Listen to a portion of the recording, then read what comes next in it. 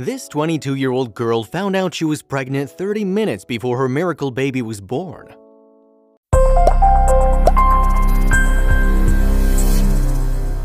I woke up the morning of December 21st, 2016 feeling absolutely normal, not knowing what I was about to go through. Just a couple hours later, I started feeling some minor cramping and brushed it off as nothing. It gradually became a little more painful throughout the day, so I figured it was that time of month for me as I had started bleeding a bit too. I went on with my day as normal and ignored the cramps that seemed to get a little stronger. That day I had a busy day of coaching. I coached my high school cheerleaders at a basketball game in the Q in downtown Cleveland. And then went straight to my 5 hours of coaching all-star cheer practice after, despite being in pain, labor. That night the pain got worse. Ibuprofen and heating pads weren't working and I was in too much pain to get any sleep despite being exhausted. I stayed up all night curled up in the fetal position wondering why my cramps were getting so bad. I never usually got that cramps nearly that bad before. The next morning, December 22nd, after my mom woke up, I told her I had some horrible cramps and nothing was helping and that I was up all night in pain. Still just brushing it off as me being a wimp, I helped my dad move a couch from the basement to the upstairs living room, ignoring what turned out to be some serious contractions. I had no appetite and just hid in my room in pain. My mom came home from work and by then I was crying in pain and knew something wasn't right. These were way more than menstrual cramps. We tried more pain meds, which of course did absolutely nothing. My mom made me dinner and I stood in the kitchen crying and screaming between each bite I took when a cramp would hit. We decided I'd take a pregnancy test just to be sure and it came back negative. Since I was so exhausted and just wanted to sleep, we went upstairs to get me comfortable in bed so I could rest. Soon as I laid down and my mom walked out, I started screaming at the top of my lungs and my dad came rushing upstairs to see what was wrong. The cramp passed and they left my room. A few minutes later, there I was screaming in pain. After hours of realizing it hurt even more when I'd laid down, with the cramps getting more painful and closer together, my mom asked if I wanted to go to the hospital and I refused. I thought for sure they'd just tell me I'm having bad menstrual cramps and to just go home and take ibuprofen. Plus it was like 11 p.m. and at this point I was too exhausted to leave the house after not sleeping for nearly 48 hours. Then another cramp hit. I looked at my mom and said we need to go, something seriously wrong here, until the cramp was over, and I then was fine and said we didn't need to go. And then another hit just a minute later. I knew we really needed to go right then and there if I wanted to make it to the hospital before something happened to me. I was in so much pain and not knowing what was happening, I thought I was seriously gonna die. I threw on sweatpants and got in the car. I had to stop multiple times to get through contractions before actually making it to the car. That car ride was the worst car ride and seemed to be the slowest car ride ever. We originally were gonna go all the way to Hillcrest near Cleveland, a 40-minute drive, but thankfully my mom decided to go to UH Gojo, which was a smaller, closer hospital. I sat in the passenger seat of my dad's tiny little Mustang with one hand pressing on the roof of the car and the other on the window, just screaming in pain while my mom somehow remained calm and kept driving. We finally pulled up to the ER and I jumped out of the car, walked through the doors to the check-in counter and screamed as I desperately tried to write my name on the sign-in sheet. The lady at the check-in desk asked me what my symptoms were as I was trying my very best not to scream as loud as I could. That ER was very quiet until I walked in and I'm sure I scared everyone else who was there waiting to be taken back.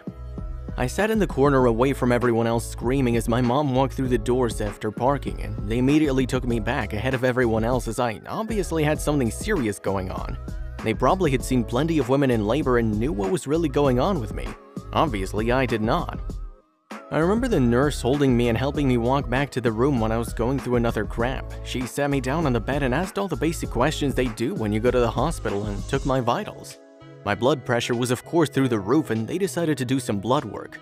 They got me started on an IV and gave me morphine for the pain, which of course gave me no relief, as well as magnesium sulfate to keep me from seizing. At this point I had symptoms of labor, but we told them I took a pregnancy test and it came back negative. And I obviously didn't look pregnant, so there was just no way I was. The nurse wanted my mom to keep track of my cramps to see how long they lasted and how far apart they were. You know, because they seem like contractions. Then my nurse and doctor came back in and said my white blood cell count was high, meaning I had some sort of infection. Seemed like I had kidney stones. The nurse calmed our nerves and told us it seemed more like kidney stones rather than labor, which to us was good news. We weren't ready for a baby. The doctor examined my abdomen and found exactly what I'd found. He felt a hard lump on one side of my stomach. He told me if it was kidney stones, I may need emergency surgery to remove it ASAP. So he sent me for an ultrasound to see what that mass was that he found. Of course, all of us, including the doctor, were expecting to see kidney stones on the ultrasound. As my hospital bed was wheeled into the ultrasound room, another cramp hit, and the poor ultrasound technician looked so concerned as I lay there screaming in pain. After the cramp was over, she started the ultrasound. She of course wasn't allowed to say anything to me about what she's seeing. The doctor's the only person who can tell me what they found, so as she's doing the ultrasound, suddenly her jaw drops and she asked, "Are you pregnant?" And I of course replied with no. She continued the ultrasound and her facial expression looked very concerned and just astounded. You could tell something was up and that she'd found something. In my head, I was thinking the worst as I laid there watching her do the ultrasound. Cancer. The mass we felt on my abdomen was cancer. I was dying. As we know, it obviously wasn't cancer, luckily. But as they wheeled me back to my room and the doctor went over my ultrasound, the nurse came back in and was talking to me and trying to keep me calm as I went through my excruciating cramps. Then all of a sudden, not only did my doctor come flying in the room, but so did literally 10 other people who I'd yet to see that night. As all these doctors and nurses filled my room, I was preparing myself for the worst news possible, that I was dying. There were so many doctors and nurses in my room with a sense of urgency that I knew whatever was happening was serious. Then the doctor said these words to me, "Have you ever been pregnant before?" I of course said no, very confused. He said, "Well, it looks like you're about 30 weeks pregnant and 10 centimeters dilated. You're in full-blown labor and we need to get you upstairs to labor and delivery now." I went into shock. I wasn't ready to have a baby. I couldn't have a baby. My face went white and I was crying and screaming. I was terrified. This is me 42 weeks in labor. Not only did I not show, I didn't even know. As they wheeled me upstairs, I had many more contractions. Let me tell you, labor pain's no joke. I was screaming and trying to be as calm as possible.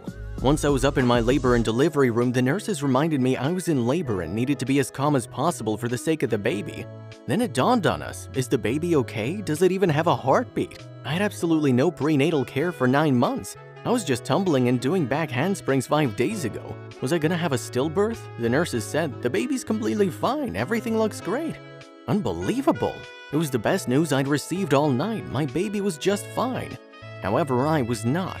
My blood pressure was through the roof and they told me they had to put me on magnesium sulfate to keep me from seizing and that I was on the verge of having a stroke.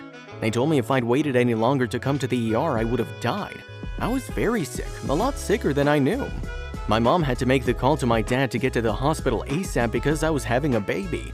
I don't know how that conversation went as I was obviously very busy trying to get through contractions. Then my dad walked through my hospital room doors. They strapped a fetal monitor on me and the doctor examined me to see where the baby's head was. The baby was coming. Unfortunately, the baby was breech and I had such horrible preeclampsia that they told me they had to do an emergency C-section. They called a doctor who's now my OB and said that she was on her way. I signed the consent forms and they prepped me for surgery. They couldn't get me back fast enough. I was being wheeled into the operating room and I knew it was serious. I was having surgery. The contraction hit right as they needed me to get onto the OR table, so we waited for it to pass. I got over onto the table and they talked me through what was going to happen with my spinal and getting the anesthesia. I was terrified to get a needle in my back, but I knew just needed to do what they said. I hunched over as I sat on the table and they inserted my spinal. Another contraction hit and as the anesthesia flowed into my body, all the pain was suddenly taken away and I'd never felt better. After being in labor for a whopping 42 hours, I was finally free of that excruciating labor pain. I felt so good. I gave my doctors and nurses a smile and was as ready as I could possibly be. My mom came into the OR and sat next to me and held my hand. I kept telling her there was no way they were going to pull a baby out of me. It just wasn't possible. I still hadn't accepted the fact that I was having a baby. The whole time I was just laying there on the OR table in denial. There's no way I was actually pregnant. It just couldn't be real. I could feel some tugging and pulling, but no pain. My body was shaking a bit as I laid there from them pulling and cutting me open. It was such an odd feeling being awake during surgery and being able to feel like people were touching my belly and tugging a little. They told me it was time to remove the baby and that I'd feel some pressure. As I waited for them to tell me the baby was out, it felt like forever. Then I heard time of birth 3:31 a.m. and my mom and I looked at each other and were just saying, "Cry, please start crying, little baby," so we knew the baby was okay and healthy.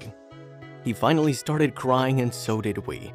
That's when it finally hit me. I was actually in labor and I'd just given birth. I laid there crying happy tears and was in shock listening to my baby's cry. I couldn't see him, but I could hear him. Then we realized they hadn't told us the gender, and they said it was a baby boy. My family's a family full of girls. We haven't had a boy born into the family since my uncle.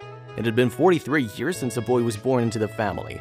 The Opfer name was gonna be passed along after all. My mom went over to my baby and took pictures and videos while they cleaned him up and weighed him. She then brought her phone over to show me what he looked like. I was amazed, still in shock that that was my baby. I was so happy. They brought him over to me while they sewed me up. My mom held him while I reached over and touched him and kissed him and talked to him. I was all stitched up and ready to leave the OR and go back to my room to recover where my dad was waiting for us. They set my baby boy on my chest as they wheeled me out of the OR into my room. I was shaking so bad from the anesthesia, which is normal, that I was scared of him laying on my chest. Then we got to my room and my dad got to meet him too. My parents had called all my family members to tell them I was having a baby. It was the middle of the night, so they were all woken up by this news. Of course, they were all confused since no one, including myself, knew that I was pregnant. My sister was working the night shift at her hospital, where she's a nurse, drove up to Cleveland to be with us.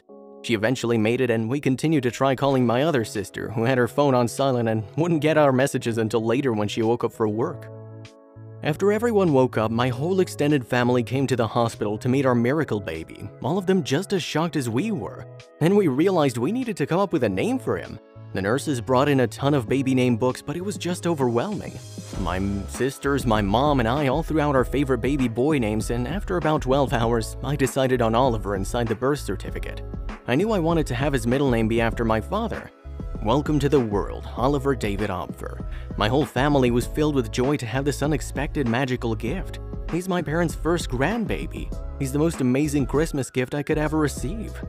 The next day on Christmas Eve, we needed to get a car seat so we'd be prepared to go home. We had absolutely nothing for a new baby. We sent my dad, sister, and brother-in-law to the store to find a car seat for baby Oliver. Through FaceTime, I picked one out. Luckily, other family members and close friends also went shopping to get Oliver some clothes, diapers, and all the essentials. I had so much help and support, it was truly amazing. I finally texted my close friends and family on Christmas Eve to announce the crazy news. My very best friend didn't believe me until I showed her pictures of the two of us and even my hospital bracelet. I don't blame her, it was the surprise of a lifetime. On Christmas Day, 2 days later, I finally announced on social media the arrival of our unexpected bundle of joy. The overwhelming response of love and support meant the world to me and still does. So many people reached out to me and offered to get Oliver and I all the baby stuff we'd need as we had nothing. I'll forever be thankful for everything everyone's done for us. The doctors and nurses came in and we thought we were going home. Unfortunately, I was so sick and Oliver had some jaundice, so we had to stay a little longer. We celebrated Christmas in the hospital. My family brought Christmas dinner along with some presents to the hospital, and we all ate dinner and opened the gifts in my hospital room. They even brought enough for the nurses who had to give up their Christmas to work. It was the most special Christmas ever. We were finally discharged December 26th, and it was time to go home. I was so excited to take Oliver and show him his home and adapt to my new life. I had so much help from all my family members. It's an adjustment becoming a new mom and an even bigger adjustment when you aren't expecting it. Thank you to everyone who's reached out and supported us through this journey. It means more than you'll ever know. I'm so thankful for all of you for your love and support throughout this first year of Oliver's life. He's the happiest little guy and I couldn't do it without everyone's help. Thank you all so much. Oliver and I love you.